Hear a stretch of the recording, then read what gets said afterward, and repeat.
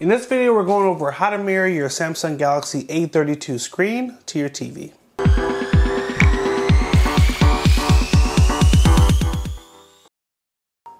Hey everyone, thank you for joining us today. If you want to stay up to date on all the mobile technology coming out and learn cool tips, tricks, and hidden features, make sure you hit that subscribe button down below and tap the bell to turn on post notifications so you can be alerted every time we post new videos. Today we're going to walk you through how to mirror your Samsung Galaxy A32 screen to your TV. Now I'm going to demonstrate a few different methods because a lot of people have different devices, so I'm going to try to show multiple methods depending on what devices you have, so hopefully I can touch most of the people that are out there. I'm going to show two different forms of mirroring. So the first method is going to be if you're trying to demonstrate or show exactly what's happening on your screen exactly as you're doing it, a direct mirror. I'm going to show that first. And secondly, I'm going to show you how to just send a video from your phone to the TV. So if you're trying to watch a Netflix video or Hulu or YouTube, you can use that second method to just send the video to the TV and still use your phone to do other things. So anyway, let's jump right in. I'm going to show it first, and then after I'm going to explain how to do it. So let's do that. The first thing you'll need to do is let's slide our phone over to the left here so you can see the screen. So in the first method, I'm going to mirror the phone to a Roku. So what you'll need to do is make sure your phone and your Roku are both on the same Wi-Fi network. And then you'll just simply swipe down from the top of the screen, swipe down again, swipe to your left, and you'll have an option here called Smart View.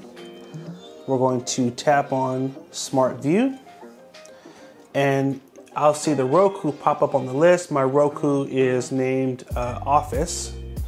So I'm going to tap on Office, Start Now, and then what you should see is a prompt show up on the TV asking if it can accept the screen mirroring, and there it is right there. Just take your Roku remote and go over to Always Allow and press OK. And then now, after a few seconds, you'll see the screen is going to be mirrored to the TV. So now everything you do on your screen is going to show up on the TV. Now this is asking about changing the aspect ratio. Just hit change, and it will kind of shrink the screen down just a bit. If you don't like this, you can always change it by tapping on the Smart View icon and tapping on phone aspect ratio and going back to full screen like this. But now everything I do on the screen is going to show up on the TV. I can open up any app. I can rotate the phone sideways as well. Obviously, there it is. So anything you do on the phone will show up on the TV the same way. This is great for showing gameplay or doing demonstrations, teaching someone how to use an app or a feature on the phone, or if you have videos on the phone from a trip. All those are great options. So this is the first method of how to mirror your screen.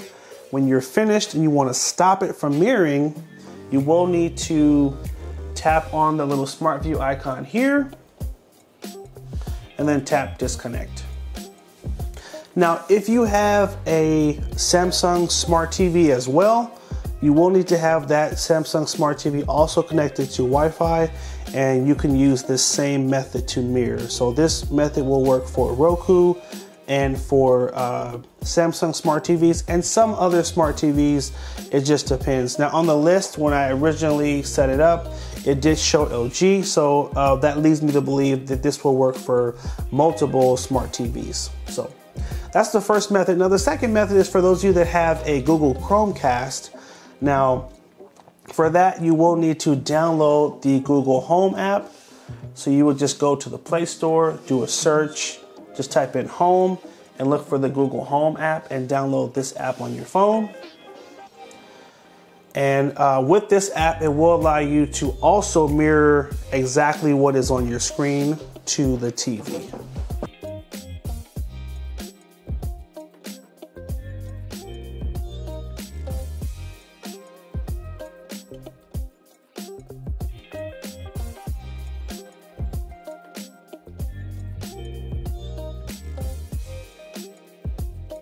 So on the phone, we're just gonna walk through the setup really quickly. Get started, press OK, hit next. I don't allow it to access location, that's just me. Now at the bottom of the screen here, you will see, you'll have to swipe down. So this is the main screen here, and I'm just going to swipe up. Now I've named my Roku Attic TV. So right here, I just swipe down to other cast devices, Attic TV. I'm gonna tap on that.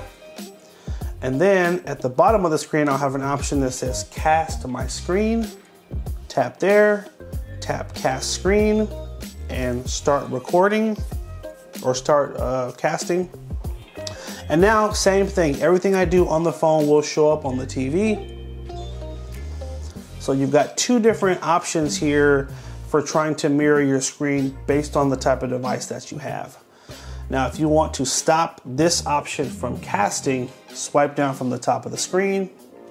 You'll have an option that says casting screen, and you can just tap on it. Actually, do this. Swipe down. There's a little arrow on the right side of the screen. Tap on this little arrow and then tap disconnect. That will stop your phone from mirroring the screen to the TV. Now, those are the two different ways to mirror your screen and everything on your screen to the TV. Now, the second method, I'm going to show you how to just mirror a video or just send a video from your phone to the TV. For this method, we're going to go to YouTube, and we're just going to open a YouTube video, and let's do this video here. Let's tap on it. We've got a commercial here that should be over in a few seconds. Okay, so we'll pause it here.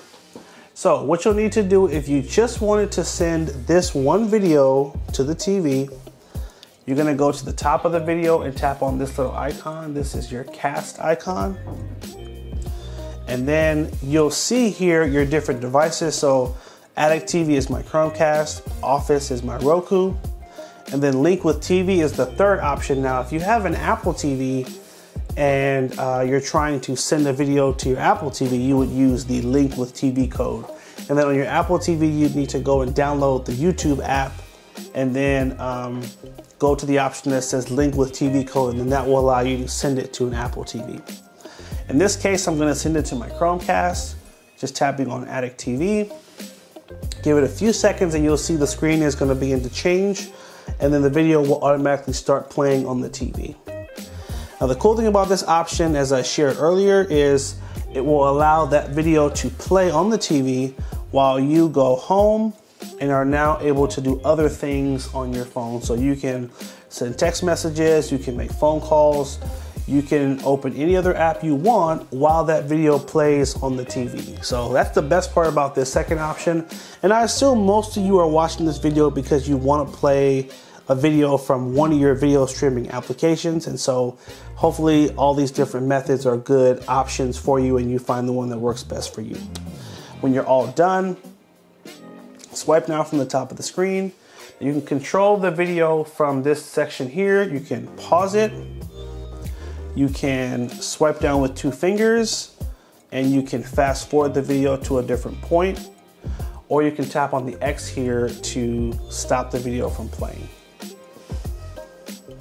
And that's it. So I hope you guys found that helpful. I tried to be thorough and show many different options so we can kind of touch everyone who had this same question. Leave me a comment down below. Let me know if the video was helpful. Like, favorite, and share if it was helpful as well. Hit that subscribe button and stay tuned for more videos. Take care, and as always, have a good one.